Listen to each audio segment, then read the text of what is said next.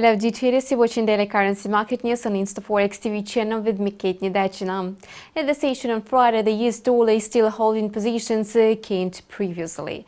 Today, the US dollar has hit a weekly high against the major global currencies.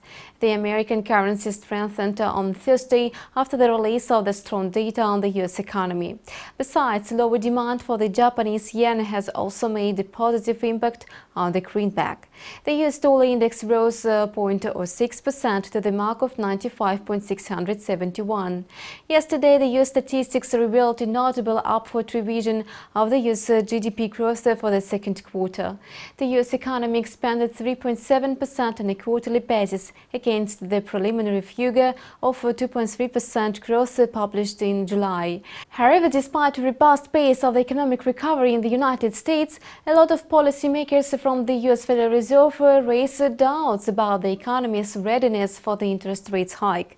This week, William Dudley, Federal Reserve Bank of New York president, stated, "At this moment, the decision to begin the normalization process at the September meeting seems less compelling to me than it did several weeks ago, in light of the recent meltdown in China's stock market and the events outside the US borders." Today, the euro is drifting upward against a background of uncertain plans of the US Fed on a further monetary policy. At the early European session, the euro climbed 60 pips against the US dollar to the level of 1.1300. Meanwhile, traders are awaiting flash estimates on inflation in Germany. Consumer prices are likely to show a negative dynamic. As a result, the euro could fall to the positions it was trading at the pre-market European session. Besides, the euro is gaining in value in a muted manner due to the recovery of the stock market. Being a funding currency, demand for the euro is decreasing.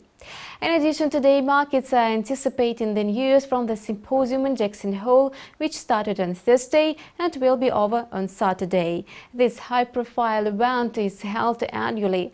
The symposium is expected to ease turbulence in global markets as governors of central banks are influential and policymakers are involved in it. It was ИнстаФорекс News and me, Kate Недачина. See you next release.